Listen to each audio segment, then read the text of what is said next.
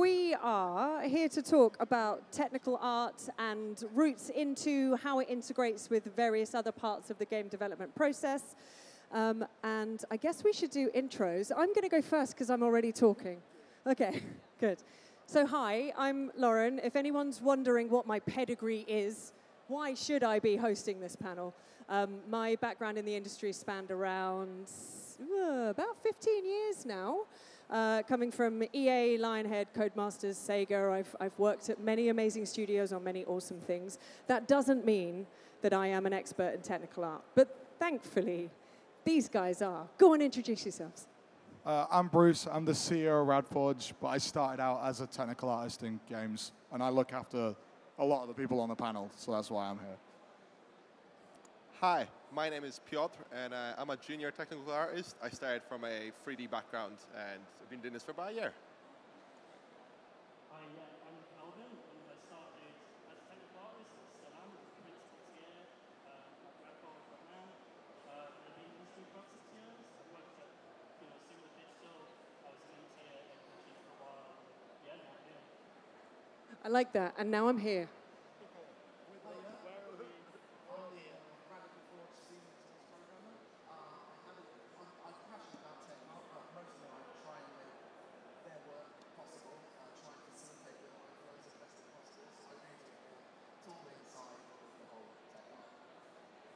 Sweet. Okay, well, I suppose we should get started at the very, very beginning.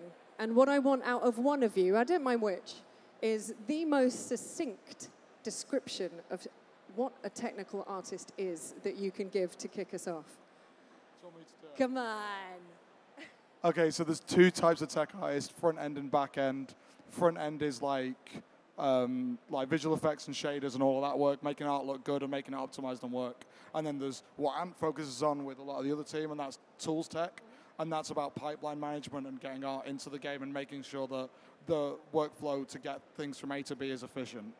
But within those two types, there are a lot of subsectors. I can only imagine. There is a lot. That's why Calvin was like, dear God. I don't even start.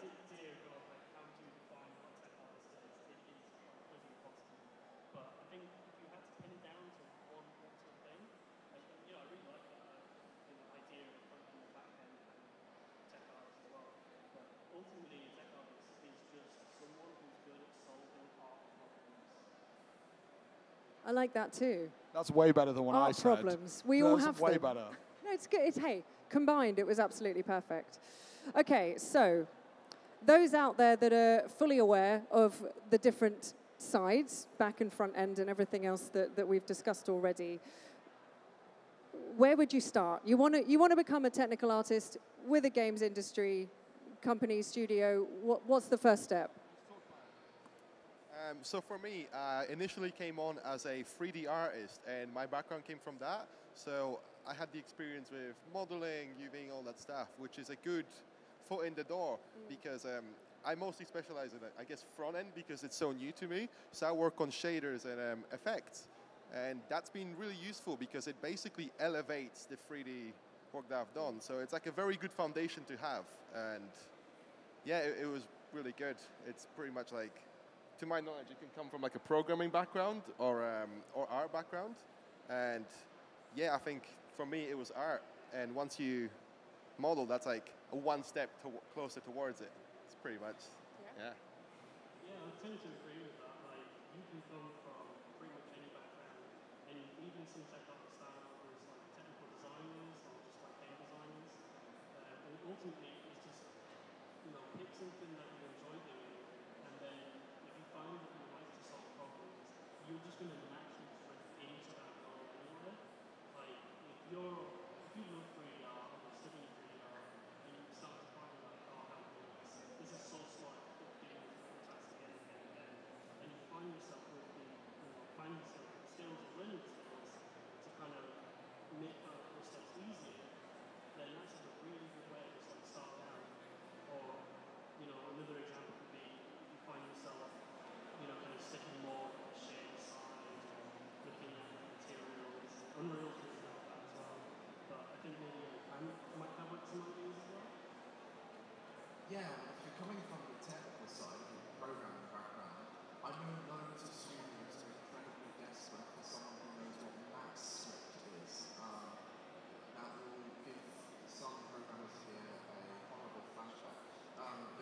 substance designer is a very big tool that's like very shader-like as well. That's really been adopted more by. I met Bruce through skateboarding. Like, we used to skate together, and honestly, I didn't even realize that the scale of Radforge and how it was about, but we formed a friendship, and due to that, he gave me a chance as a 3D artist because he knew me more as a person, and from there, I showed my interest into doing that, and I think it's a big part. Like, if you're passionate about something, no matter which role you can get to, if you express that, I'm sure that'll come back to you. Like, as long as you just really want to do something or try it, then that shows. I think personality can sometimes take you further than skills because you can always learn skills. But absolutely, and doing what we do, everything you guys have said already about the game dev process, how it's essentially not linear, that you don't know what's going to happen from day to day, what problem solving you're going to be faced with. You need people around you that are going to keep a cool head and handle the challenge and not make the whole thing, the wheels fall off and everything fall apart. So everyone on this panel, that works at the studio, has passion over a skill set first. They are also incredibly good at their jobs. Don't get me wrong. We're very lucky to have them in the studio, but it is passion. It is complete passion. And Pete found technical art through passion. Which is why I really wanted him to come down to this panel. This is his first major industry event and his first ever panel. He was complaining that he got a guest pass and not an industry pass. You can have mine. It's fine. I don't need it. I got loads. It's fine. Calvin, and Lauran, do you have anything to add to that? There you go. Chat away. So the current landscape of the industry is very different nowadays than it was when I was starting. So you guys have access to way more software, way more resources that are all free and readily available than when I started down, 10, 15 years ago. You've got Unreal Engine free, you've got access to Unity, you've got all these kind of courses and books and blogs, and the internet is a really great thing, and that has really expanded the sphere of knowledge that's available to you guys. And ultimately, it does come down to passion, like Bruce says. You've got to have that drive to want to get into the industry, to want to do that type of role. And you've got to be okay with working your way up as well. Obviously, you shouldn't let any studios take advantage of that passion as well, I should say, because that can definitely happen. So it's kind of a balance for sure. But even in those situations, I guess that I try to find a positive in everything. I do my very best. And though, there are certainly those gigs out there that are pain, but ultimately, everything is learning. So even if you find yourself in a studio and, I don't know, a month in, you realize these guys don't have the same motivations as me. We don't understand, on a very basic level, we're not having, we're not seeing eye to eye. Take as much as you possibly can from that situation and work out what wasn't working and why, would be my additional advice. Every experience that you get is a learning opportunity. Whether you think that was a failed opportunity or not, it's still an opportunity to grow. You can work at a studio, realize it's not for you. You can interview somewhere and realize it's not for you as well. Yeah. But it's not just learning from that. And tech art is all about just learning as much as you possibly can. But maybe I'm perspective as well. Yeah, well, my career path has certainly been very odd. I started in the indie space, and the reason I'm on this tech art panel is really just because I kept on making tools. I was going to studios, and I would make tools as a gameplay programmer. I would make tools as a server programmer. And then I got my job where I was actually just making tools full time. I do love passion, and if you do have that passion, it will show in your portfolio. I think technical art is a really good skill to have when you are developing that portfolio, because it allows you to produce a piece of work that you can sort of get a sense of what's going on behind the scenes. I think for myself, it was really beneficial for me to develop a style to my work that I could then go ahead and show up my other skills with. And that tech art was really helpful for me. I love voxel art, I love pixel art, and doing that in some of my personal projects made my portfolio really nice and consistent and the sort of transparent. You could understand what the gameplay systems were doing behind the scene. Do it. Let's do it. You won't always get to work on what you want to work on.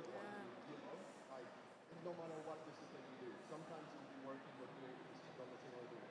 It's what you take out of it and how you approach it. You can be upset about it and take nothing from it, or you can learn and apply those skills in the future. And I think that's very important. I'd agree with that, and I think that kind of gives us the natural ebb and flow of the industry. You know, when we see studios doing layoffs, for example, and everything that we've seen recently, those people should hopefully then regroup and think, right, what do we want to do now, rather than being told what to do, and that should continue to you know, there should be a silver lining to all of these situations. I mean, I'm not saying it to anyone that's lost their job just yet, but yes, me too. I'm also quite excited, yeah.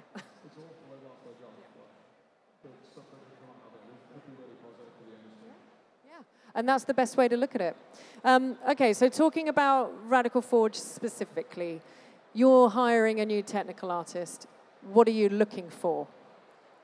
So it depends if we're hiring a tools coder, like tools programmer, or we're hiring someone to do what Calvin does. So when we get their portfolio through, we send it to the respective member that would be working with that person. They would, if they think their work's good enough, we would then set up an interview with those people and some of the other members of the team to see if they mesh with the team. And realistically, we're looking for passion as a skill set. Because like we all said, we can teach anyone anything if they want to learn it. You can learn skills, you can't learn, motivation.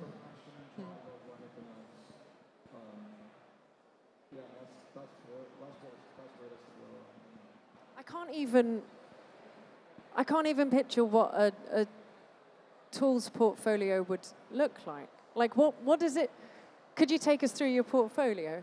Go on, Anne. Well, I remember when I first got my first in-studio job at TT Games back in 2018, and I came to them with a tool, and I showed it to the designers, and this is something that happens to me every day. It still happens to me now when these developers, designers, whatever, get their hands on a new tool. They're always so giddy with excitement. They're like, oh my God, what can I do with this? And that was like, I knew I got the job then. Like when I go to an interview and people are like, oh my God, I really want to use this. This will be so good. And that's something that happens to me, my day-to-day job. I show a tool to Bruce, and he's like, oh my God, I can't wait to use this, but I'm out of the office at the moment, and so I'm going to be thinking about it nonstop. Skateboarding, no doubt. No, that must be such an amazing thing to witness week on week, like having people just like, oh my God, this is amazing. Like, talk about feeling valued in the workplace. Surely that's all you need.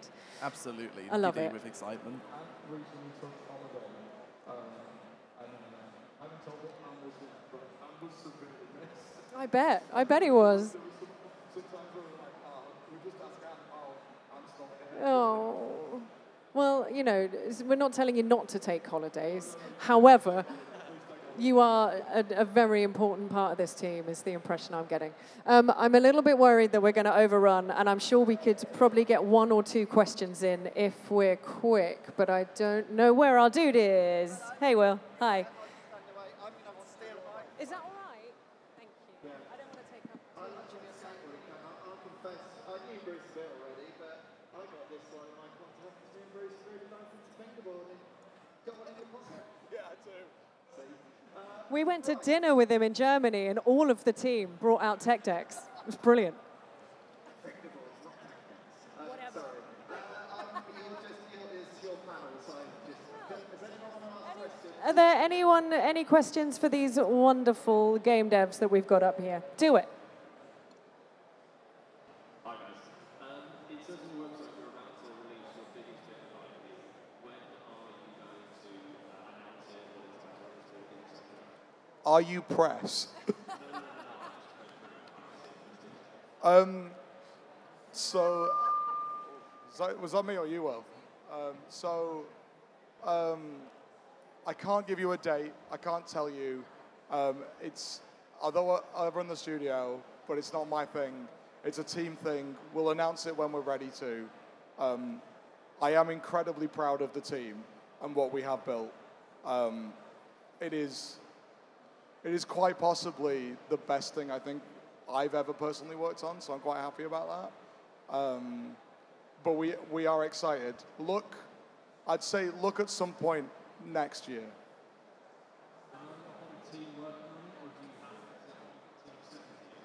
Yeah. So we have about 40 people on that game, and then we have Calvin's crew, which work on a lot of contract work and other own IP stuff. You feel free to talk about that if you want, man. Like, do you want to talk about the own IP, the contract stuff you do? What was the question exactly? I couldn't quite hear from over there.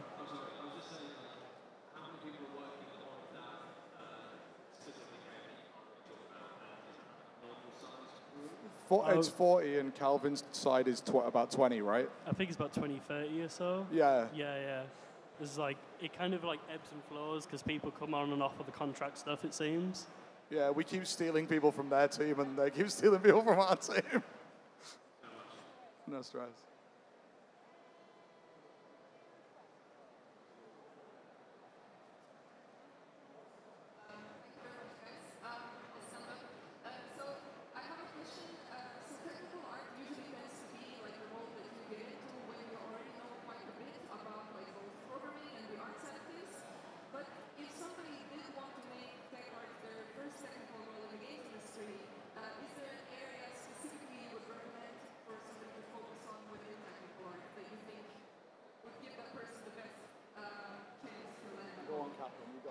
So I can talk about this because my first role was technical art, and I would probably say it depends, but from my personal experience, I think if you have a knowledge in coding, that gives you a massive leg up if you already have the art knowledge as well. So just kind of both look into Python or look into blueprints, a lot more projects these days are Unreal, so blueprints is definitely a good shout, but those would definitely give you a good leg up. Some people might suggest C++, but I would probably say that would be more of an advanced thing that I would never expect from a junior technical artist. But if coding's not your thing, then VFX is another good route, because that is a subset of technical art, and you could just go straight into that, making particle effects, making shaders, and that's a really good route as well.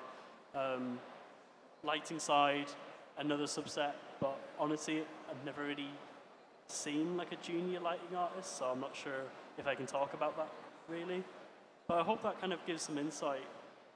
Just focus on the more technical parts of the art production pipeline, I guess. Yeah, that's great. Thank you very much. No worries. All your panel was so successful and succinct. You covered everything. Excellent.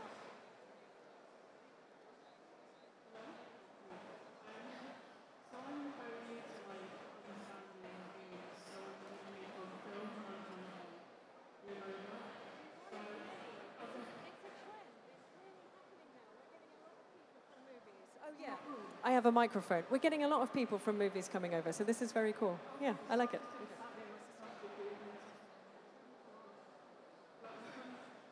I don't know how to phrase it, I've heard some stuff that sounds a bit depressing. So there's been a lot of layoffs, and Simpson's really hard to get into.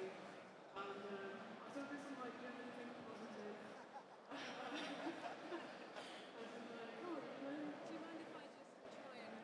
Let me just try and re-guild the games industry real quick. I'll be as quick as I can. Yeah, I'll be fine. Okay. It's really not. I think the thing to remember is we live and breathe this industry day in, day out. I a full-time job and a baby, but I'm still spending my weekends reading about games industry news and what's going on. It's just the way it goes. So when these things happen, they probably feel a lot bigger to us because we're not, it doesn't happen all of the time. And then when it does happen, and especially when it happens in succession, which is what we've seen in the last couple of weeks, it can be a little bit jarring. I have been in the games industry for, as I said, 15 years. I have worked at 3 studios that have been shut down, and it hasn't hampered my career. It's not dulled my absolute excitement to be involved in games. It is one of the things that happens, as I said, the kind of natural ebb and flow that you get anyways. Everything is hinging on a project launching, and if that project launches and it doesn't see the success that the kind of money people were expecting to see, then you're going to see things, maybe ever so slightly be shaved down. But as we were saying, it means that those people are still going to be super passionate about the industry. They still want to do the jobs that they've learned how to do for however long. And that feeds the industry with new studios and new IP and diversity of thought in the games industry is something that we really, really value. So these opportunities, whilst they are incredibly sad and they suck, don't get me wrong, it sucks. It's not happening all the time. You can almost get a sense when you're at a studio when it's likely to happen or if it's going to happen. And there's always so many people inside and outside of that studio who will want to help you find the next gig. So you'll never be left adrift, essentially. There'll always be somewhere and someone to look after you. Do you want to add anything to that, Bruce? Whoa, I nailed it. Okay, I'm leaving it there. Is that all right? Okay.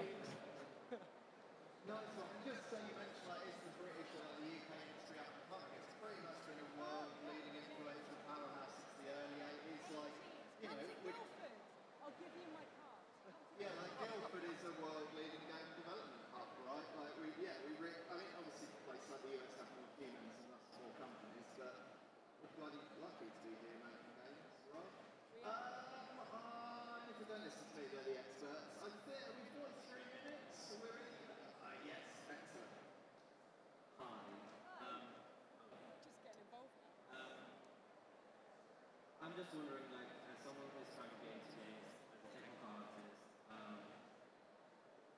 I personally come from a graphic design background, and I'm interested in getting into the front end of technical art. What is it something you would expect to see in a portfolio, something that's would make a portfolio stand out, or what sort of things would you want to see and be like, oh, that's cool?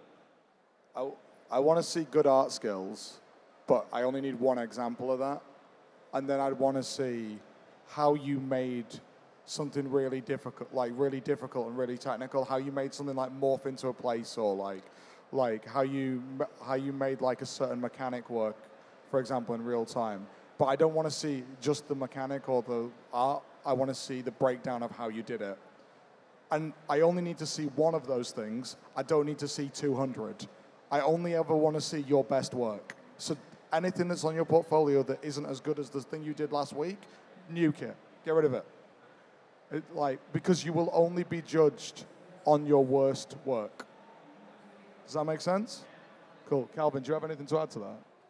I mean, I don't have anything to really add other than if you come from a graphic design background, then maybe UI art is a good way to go as well. And that's definitely a more creative side, but definitely very technical as well.